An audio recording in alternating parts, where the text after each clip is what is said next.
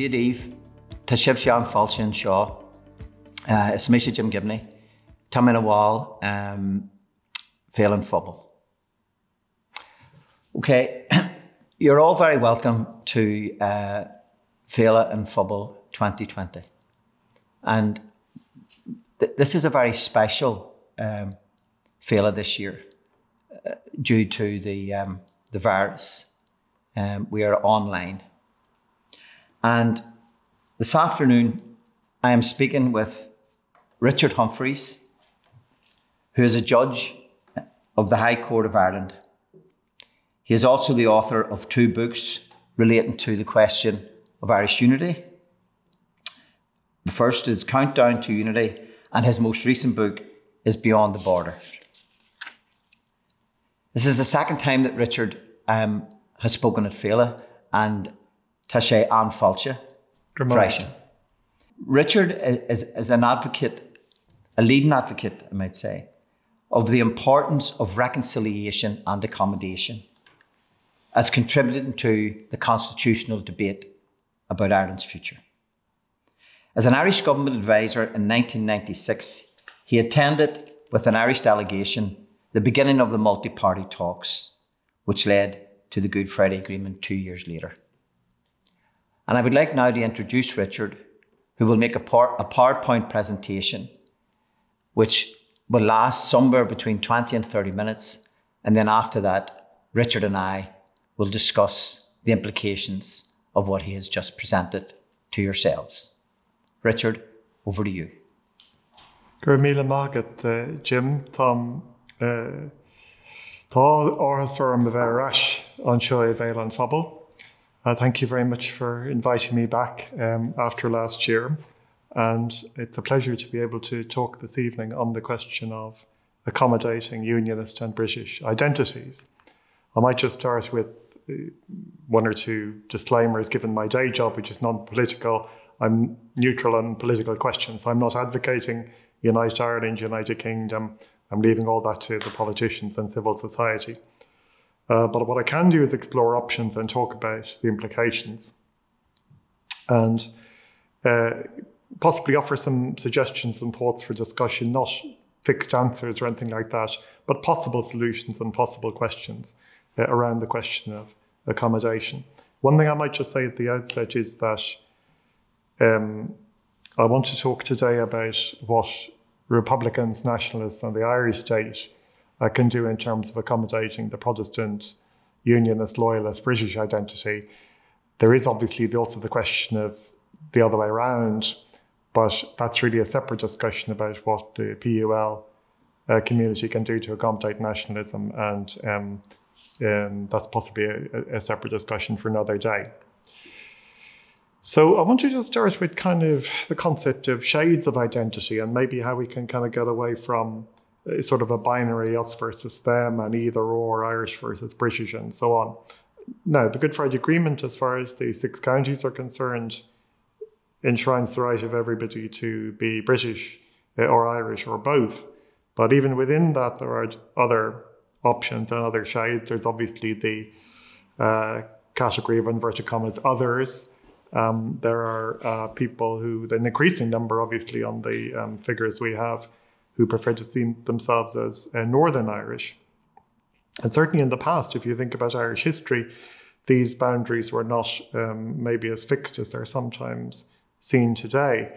Just a couple of small examples, but there are lots of these examples. I visited recently the grave of Bishop William Bedell, who lived between 1571 and 1642. He was the Church of Ireland Bishop of Kilmore, and this memorial to him, which is in Irish and English, describes him as Optimus Anglorum, which means the best of the English. And under his patronage, the Old Testament was translated into Irish for the first time. Another example you're all familiar with from the Cultural and Across the Road, Robert Shipboy McAdam. One of his biographers said he was a member of that remarkable generation of Presbyterian industrialists who embraced all branches of culture and saw no contradiction between the encouragement of the Irish language and loyalty to the Crown. And another example that just I noticed just earlier this morning, walking on the way here, in Donegal Square, just outside City Hall, there's a statue of Lord Dufferin, Viceroy of India, Governor General of Canada, MP, Her Majesty's Lord Lieutenant for the County of Down, it says on the memorial. But it also says a great Irishman. And it's very interesting to think about how, certainly before partition, people of shall we say, a British affiliation would have naturally seen themselves as Irishmen in the Irish or Northern Irish context.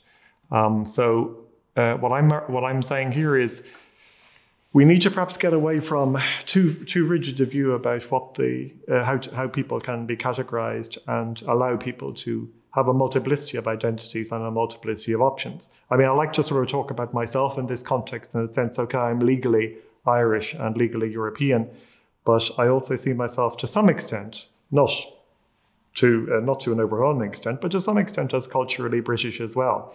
And I think that you can be Irish and you can be a Republican, but you can also recognize your own British identity, British dimension, even if it's only 1%.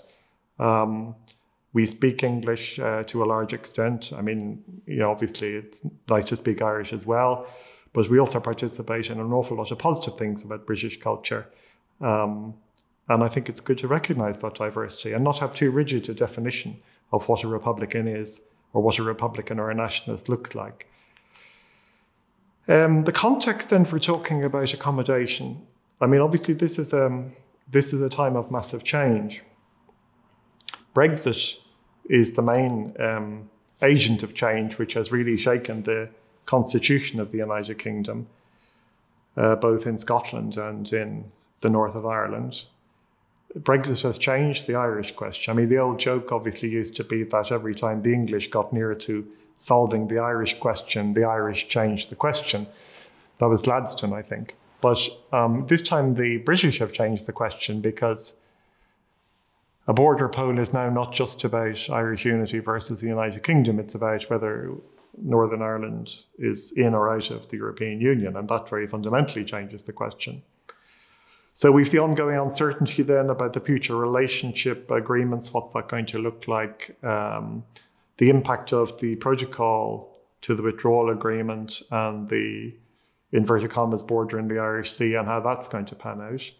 There's political changes as well. I need hardly remind the audience of the loss of the Unionist majority in all of the various institutions, the European Parliament before Brexit, Northern Irish Assembly some time back, Westminster, and the intensified discussion on the constitutional arrangements, which is going beyond purely nationalism and many individuals that aren't necessarily to be described as nationalists, that maybe are from the other category, or even individual unionists are involved in that discussion.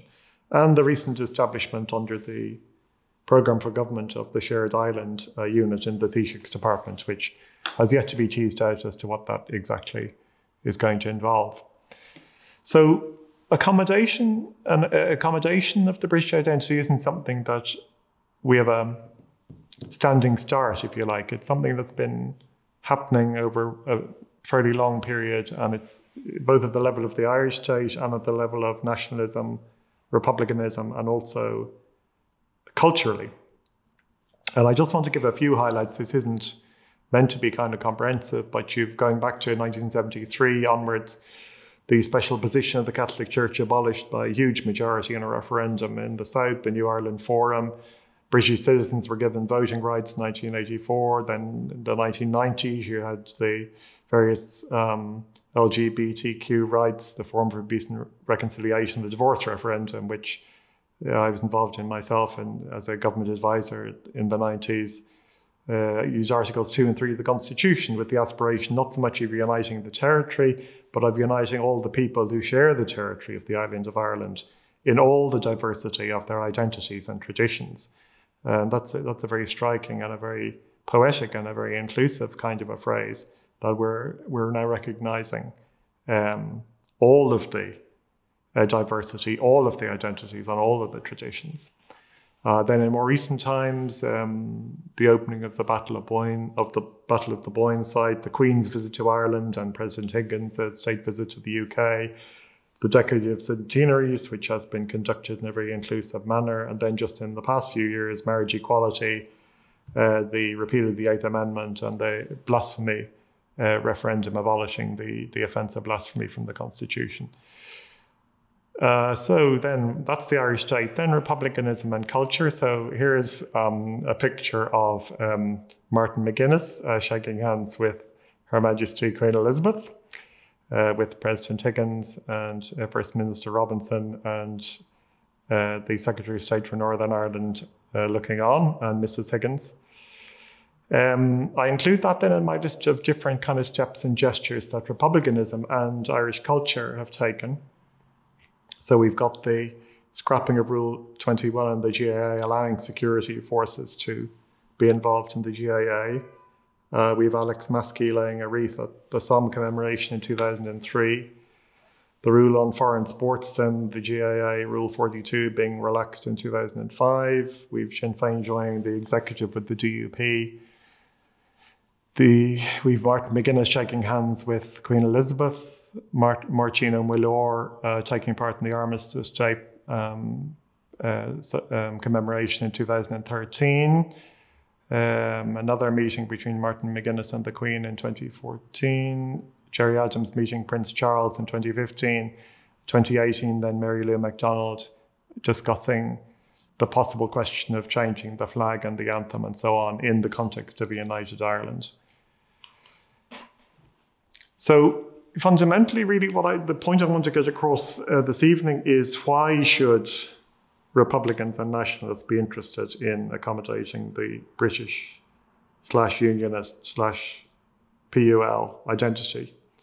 And it seems to me there's a number of reasons why you should be interested. First of all, it builds relationships. It makes the 6 counties a better place to be and to live in.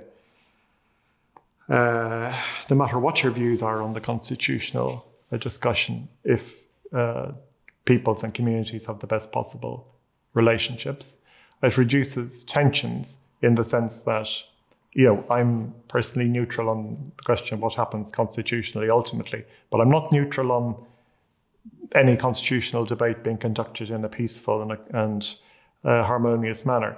These are huge questions, obviously. I mean, the question of the British presence in Ireland has haunted all of Irish history. So it's a gigantic question in terms of Ireland and Irish destiny, if you like. But it's possible to get through it in a way that's not painful and not tense and not conflictual as much as humanly possible. And the way to do that is to focus very strongly on the need for accommodation of all identities. So it underpins a peaceful future then, whatever the constitutional decision is going to be. For those who are making the case for a united Ireland, if you're prepared to accommodate the British identity now, that demonstrates good faith in the context of what you're promising to do. Jam today is always considerably of more value than jam tomorrow. And it's very easy to say, look, of course, we'll cherish Unionists. Cherish is not a great word in this kind of context. We'll cherish Unionists down the line someday. That doesn't really cut any ice. That sort of sentiment has a lot more weight and a lot more value if you're prepared to provide some of it up front and to show that you do have good faith about accommodating other identities. And then the final angle to it is that, and I'm not suggesting you should accommodate unionism and the British identity to get something back for nationalism and republicanism. It's worth doing in itself, but there is an element of getting something back, which is that it strengthens the case for the Irish identity being recognised across a number of different contexts, and also for holding the UK government to account in relation to their various commitments under the Good Friday Agreement and other agreements. So what would this possible accommodation look like? Well, look, I'm not sort of proposing any definite solutions. These are only options we can talk about. One option is the shared island unit that I mentioned. So one possibility would be a strand to that which dealt with reconciliation and accommodation, perhaps a forum on accommodation and reconciliation to pick up where the other one left off. Strengthening the East-West links with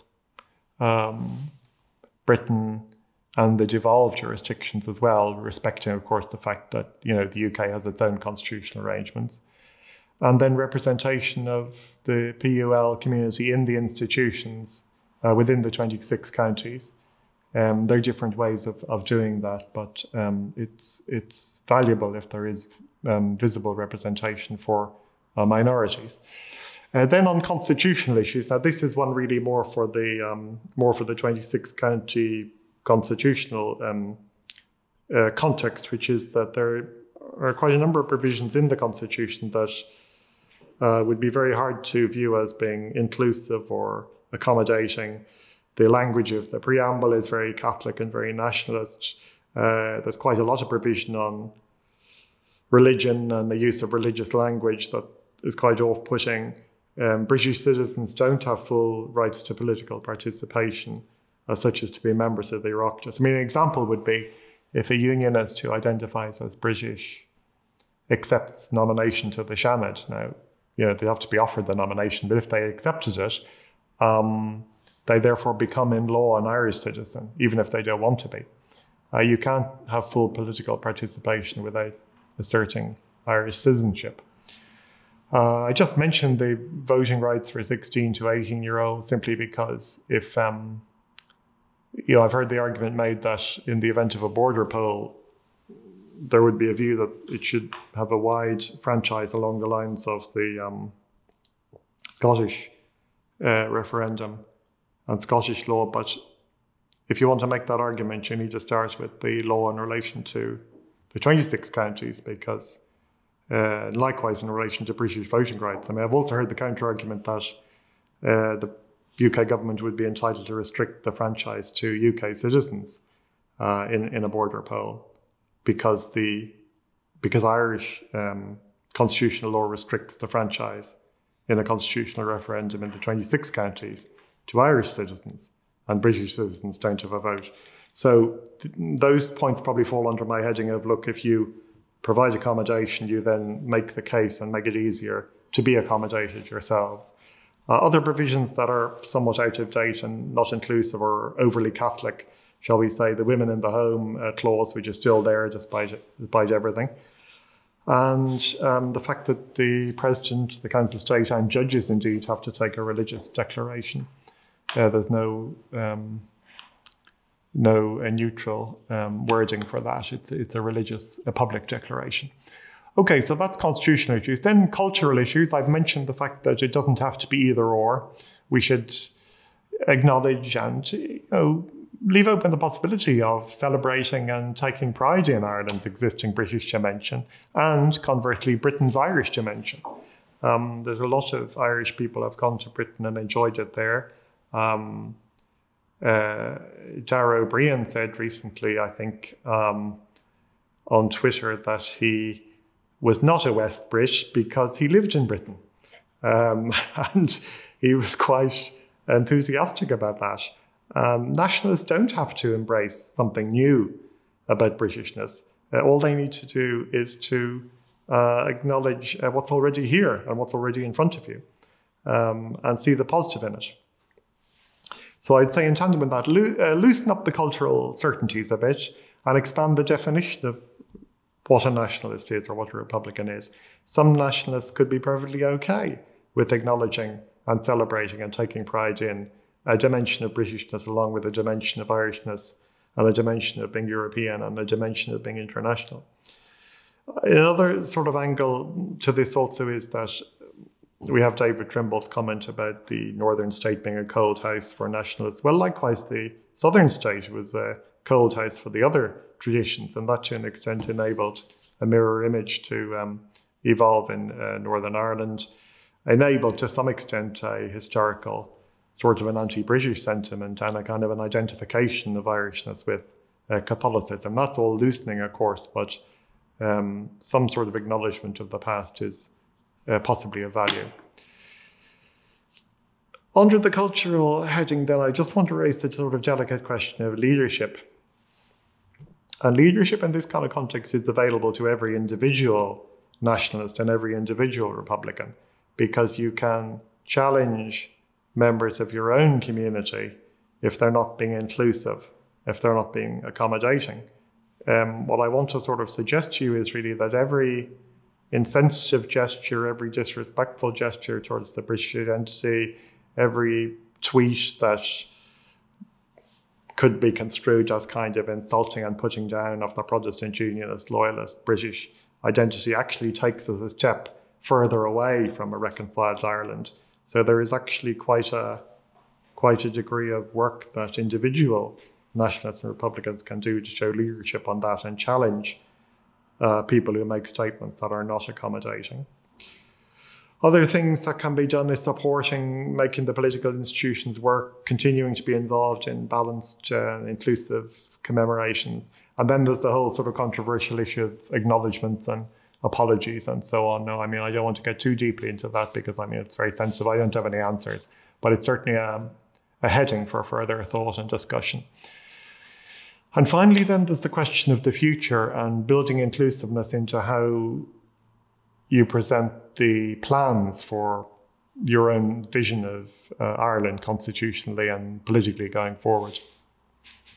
And options here would be building accommodation very firmly into those plans, avoiding the triumphalism or maybe the 1921 to 72 period in reverse, guaranteeing equal rights, acknowledge the arguments for keeping the devolved institutions, keeping some of the links to Britain, the East-West, be willing to discuss the sacred cows, the national symbols, and then the question of kind of not threatening the Unionist and British sort of cultural patrimony and inheritance, to consider retaining all those existing symbols of Unionist and British history, geography, memorials, culture, and so on.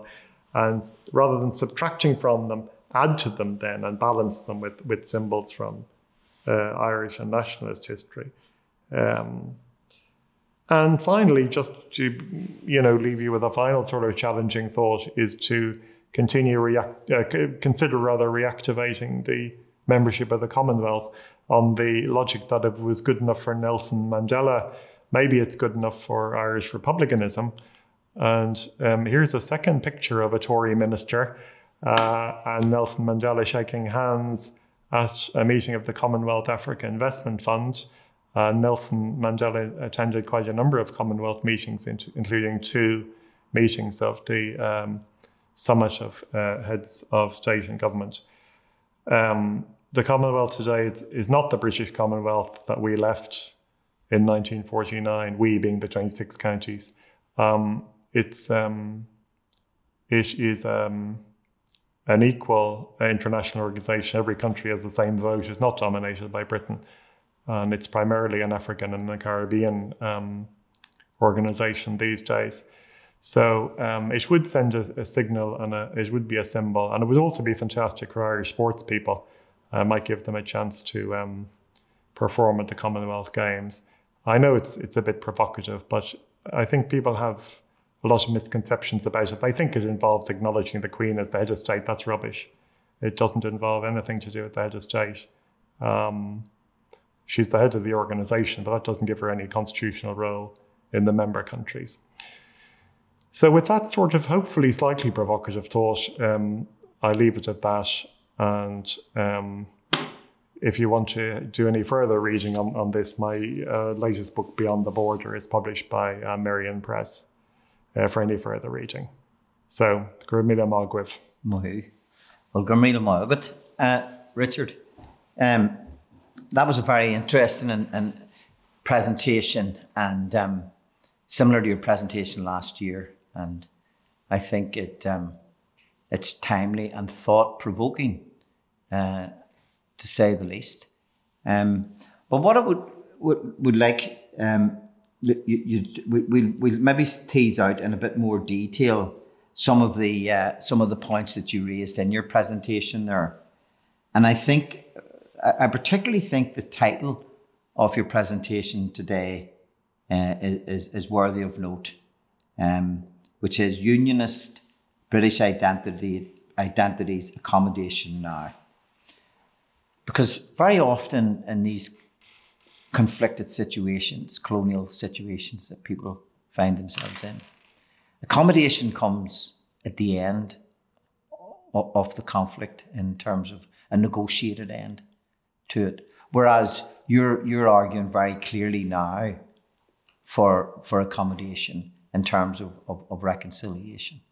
And so I was just wondering, why do you think national reconciliation in the context of accommodation now, why we've arrived at that point, and why is it so important? Well, I go back to Gandhi and his famous quotation. It mightn't be verbatim, but I think it gets across the sense of what he meant when he said, you should be the change you want to see in the world. And it's easy to say that, of course, hard for people to live up to it, certainly hard for me to live up to it. But I think that's what applies here. Nationalists and Republicans want to be accommodated. So the best way to be accommodated is to be accommodating. And you can't, I mean, the other saying that they have in psychology is you can't change the other person. You can only change yourself, and then that changes the dynamic. And I think that I know there is a school of thought, and I don't totally dismiss it, that says, oh, well, let's just keep things as they are. And then if the great and glorious day arrives when we get over the line of 50% plus one, we'll then sort of sit down with the unionists around the negotiating table and see what they want. Now, that school of thought, I don't totally dismiss it, because I see accommodation as an ongoing thing. It's not something you do once and then you solve the problem. But I feel it's a very narrow approach, and it closes down all sorts of creative possibilities if you're not prepared to be accommodating until some future undefined point of negotiations, which might or might not ever happen, because there's a number of possible unionist responses to the formation of a nationalist majority in the 6 counties. They don't all include sitting around a negotiating table to negotiate their place in a united Ireland. So I go back to my point, we have to live in the here and now. Let's try and improve the here and now, improve our relationships. And if you want to make a case for a unity, that case lacks quite a lot of credibility if you're not prepared to do anything in the here and now for the other traditions. In the presentation, you gave a long list of gestures that have already been made and already on the record. And I was just wondering, do they fit into this notion of accommodating now, or are they transient gestures which are good for the time but are not rooted in the notion of fundamental change in terms of accommodation now? No, I think those gestures are important. People can sort of dismiss or minimize gestures, but they're definitely part of it. Some of them are more gestural, some of them are more substantive. I mean, certainly a constitutional referendum is more than a gesture. It's quite a major change and quite a major operation, and a very difficult thing to do. But I think what's good about what you're referring to as the gestures is they're kind of a collective reference point that everybody can understand. Everybody knows the power of a handshake between Queen Elizabeth and Martin McGuinness. You don't need to know a whole lot of Irish history to know that that's a very important step and a form of sort of cultural Rubicon being crossed. Now, there's an awful lot of cultural Rubicons we need to cross. This is why I'm talking about accommodation being a kind of a conversation. It's a process. It's not something that happens once for all time. There's going to be a very long road between now and any potential border poll. And even after that, even assuming for the sake of argument, the hypothesis that the border poll results in a majority for Irish unity, there's then going to be quite a further lengthy period in which reconciliation and accommodation are going to have to be on the agenda, probably for a very long time. So,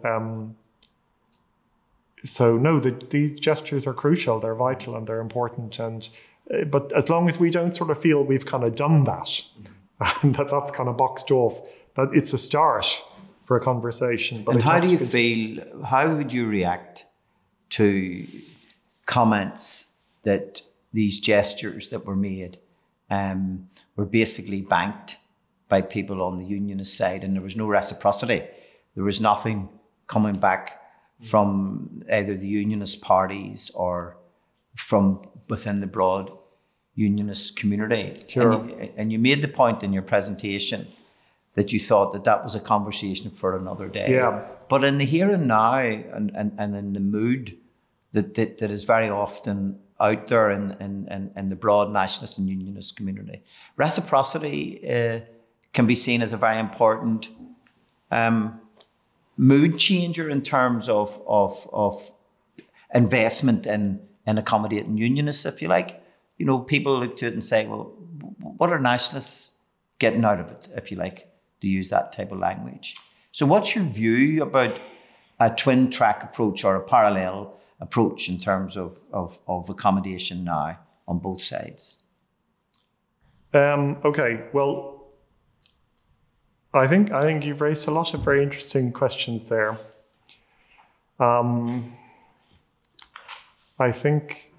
My general feeling is nationalism and republicanism doesn't need any encouragement, certainly doesn't need any encouragement from me to make its case and state its grievances and demand nach na Gaeilge nish and so on. I mean, there's an awful lot of activity going on about what the nationalist Republican demands are and has been, well, particularly since Brexit appeared on the agenda. So I suppose I'd like to kind of challenge republicanism to also kind of beef up the other aspect of so much not what unionists can do for you, but what you can do for unionists. I go back to my point. You're not really doing it. It's not totally instrumental. There's no point doing it just to get something back. You can't change the other person. And, there are unionists who you will never change, and segments of unionism that will never change their views. Look, on the other hand, though, there are quid pro quos, and that's in the realm of political negotiation and discussion. I mean, the various agreements that have happened, the latest agreement, nationalism/republicanism is getting something, and it's giving something, and everyone moves on, and the executive is reformed. So there is something coming through. So I don't think it's all one-way traffic. But the other thing is, there are so many shades of unionism and so many shades of identity, and all that is loosening. Brexit certainly has helped loosen it. So you have a fairly large and growing category of, inverted commas, others, and you have a kind of a large enough category of what you might call soft unionism, with individuals getting involved in debate and discussion around these kind of issues. So, we should, unilateral gestures and self-examination and self-criticism, if you like, on the Republican side of the House, has a huge appeal for that end of the discussion. I was interested in your observations around what you called shades of identity in your presentation, where you talked about the Irish and British dimensions in a way interplaying in a human sense between the two islands. And I was just wondering about the role, the outside of the conflicted history, if you like, if you wanted to step outside of that, and this common history that there is between the two islands because of their proximity, because of their history. Yeah. And this exploration of the Irish dimension to one's life and the British dimension to the Irish. What's your sense of where that's sitting in the broad discourse? Are people aware of it? Do they just go about their normal lives in terms of it impacting on how they think and see themselves? I think that the further we get in terms of time from the end of the Troubles, the looser these kind of identity questions are going to become. In other words, the less conflictual people's sort of lived experience has been, maybe the less kind of politicized these sort of questions become. I mean, I like to talk about Ireland's British dimension, but there's also Britain's Irish dimension. There's an awful lot of Irish people in England, many of whom see themselves as British now. On the other hand, many of whom see themselves as Irish right down to the second or third generation, even though they've been in Britain for a very long time. So I think there is fluidity, and I think that's increasing. But on the other hand, there also is a kind of a certain reservoir of anti-Britishness. I certainly see it in the 26 counties. It's a sort of at the level where people kind of instinctively cheer for whoever is playing against the English football team, for example. Now, even as time, I mean, I regard that as kind of very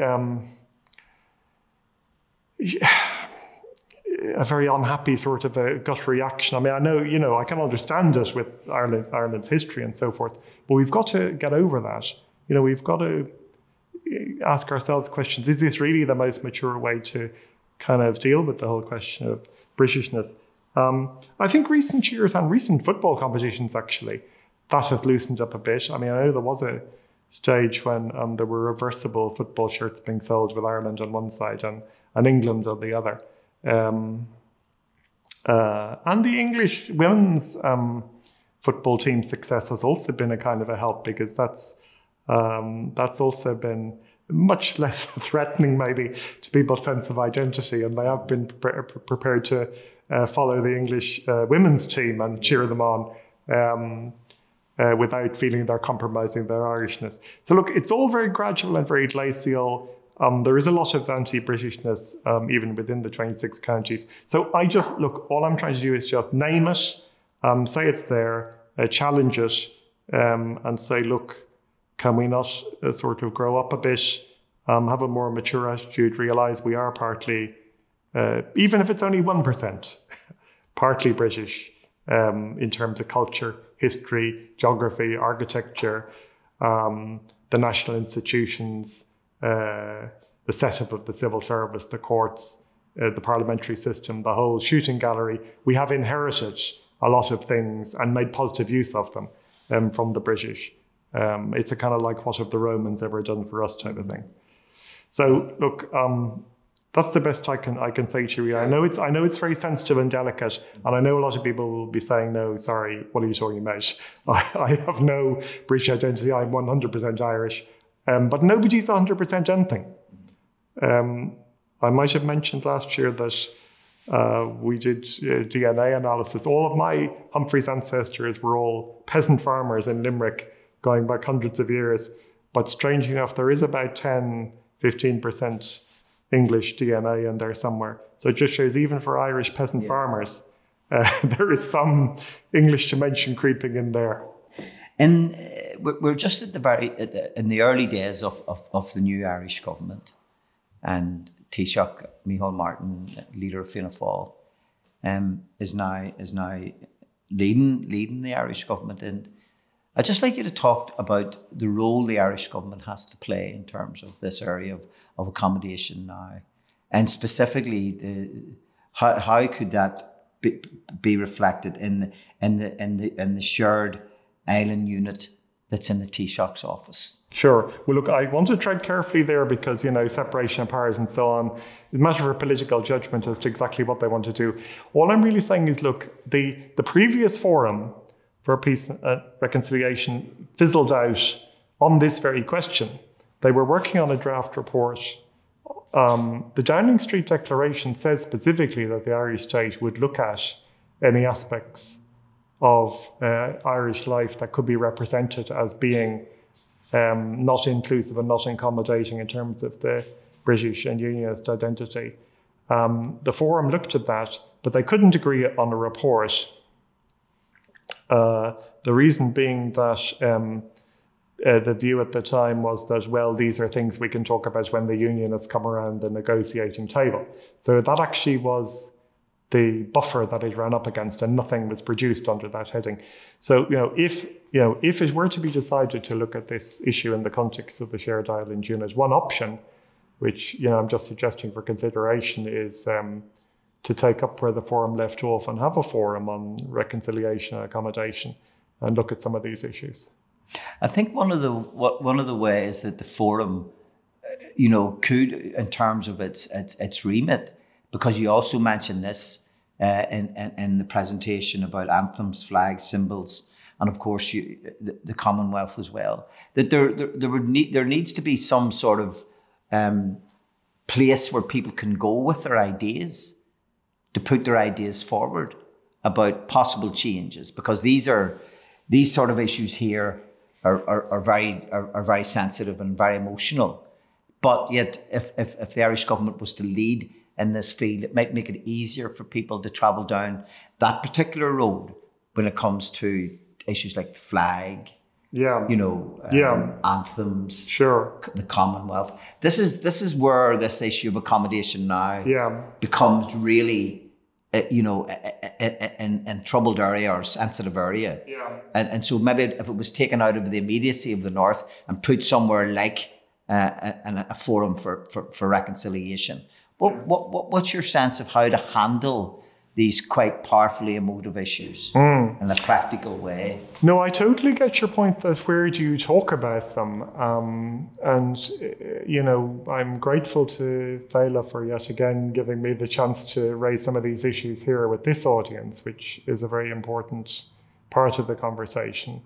And there are a number of other bodies, if we can say, in the civil society sector that are talking about these issues. But there isn't any kind of an official kind of forum. I mean, I take that point. Obviously, nationalism and republicanism, if they feel the Irish government isn't getting involved, have the option of setting up some sort of a committee or forum themselves. Now, that goes well beyond any one political party. But you're not totally dependent on the Irish state to have a discussion, obviously. So that's an option. Also, you're perfectly able to make proposals to the Irish government and say, look, this is what it could look like, and there are different strands and so forth. Now, maybe on a broader question, I do understand the idea that Republicanism particularly is anxious to sort of move things along to a border pole. My own view, you can call it my 2 cents if you want to. I'm certainly not saying the Irish nationalist aspiration has to wait. The Good Friday Agreement is very clear. Nationalists are entitled to be nationalists. But there is a certain amount of groundwork you have to do before that's a meaningful proposition. And probably item number 1 in terms of the groundwork is making some serious headway on the whole question of accommodation. And if you like, putting down a deposit on that subject. No point just promising it down the line. Let's see the colour of your money, essentially, up front. Well, I think that's the power behind the concept that you're arguing in terms of accommodation now, that you really want to see the change in place now. And tell me, in your own broad assessment of the mood of the Unionist community when they look down the road in relation to Ireland's future and the possibility of independence or whatever the case might be, do you think a planned approach to accommodating now their identity and their cultural aspirations, their Britishness, their unionist identity and their historical place on the island, do you think accommodation now would make it easier for them to come to terms with a new Ireland that's independent? Whatever about its structures. Okay. Well, look. Just to be clear, I'm not arguing for accommodation so that you can persuade unionists to back United Ireland. Okay. I'm arguing it as something worth doing in its own right. Now, as it happens, I think it shows that your case for United Ireland is one made in good faith. So it, for those who want to achieve that objective, it has that benefit. Look, I think the way that the Good Friday Agreement is set up essentially is that the unionism bet the farm on keeping ahead on 50% plus one permanently. And there certainly is evidence that that might not have been a totally solid bet, if I can put it like that. But the level of reaction, unionism historically obviously has been, in a sense, frozen to a large extent by its kind of defensive posture. We have what we want. We want a kind of a permanent settlement, and we want to keep that. And a major strand of unionism is very much opposed to the notion of kind of ongoing negotiation, ongoing discussion, their state being kind of provisional and having a possible sort of endpoint and extinction. So, you'll be waiting a long time for that segment of unionism to take the initiative on anything. But, the way I see it is, look, there's some people you're never going to have any impact on in terms of their views. That's fine. That's perfectly okay. But why not at least try and see what you can do in terms of the people who are prepared to talk to you about possible future options? My own view is if Irish unity is ever put to the people, it needs to be the most accommodating kind of version possible. I personally would have no problem with the idea of nationalism sort of offering a very lengthy kind of period of joint authority or something similar to that as a transitional measure, not as a permanent measure, obviously. But that, in other words, the transfer to Irish sovereignty wouldn't happen overnight. It would happen over a period of time, and it would be seen to be kind of non-threatening. You have the Arlene Foster view that if there was a vote for Irish unity, she'd probably leave Northern Ireland. I think that's sad and it's a shame, and I certainly hope she doesn't. But if it ever does happen, but I think for people who feel like that, there is definitely a value in saying, look, your rights are secure and your property is secure and your culture and your memorials and your history and your geography and your links with Britain, your British citizenship, your affinity to the Queen, all of the kind of cultural things that make you British are all going to be secure and protected, and not just sort of acknowledged, but even kind of celebrated to an extent within the kind of an Irish context. And that can start now. There's no reason to it devalues it, I think, to say, look, we'll try and do something for you someday, but we're not going to do anything for you right now. Well, what I would say to you maybe on this concluding comment now is that your contribution thus far at last year's Féile and today's contribution is actually fitting in very neatly to a wider conversation that there is, particularly in Northern society, maybe less so than in the South, but certainly in the North.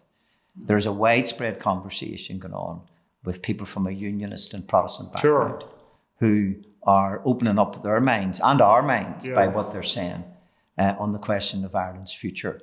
And it strikes me that the accommodation now argument that you're pioneering and advocating and demonstrating, I think, the benefits of it, I think will make a valuable contribution to the debate about Ireland's future. And I'd like to thank you on behalf of Féile and Phobail for being here this year with us in the most difficult of circumstances.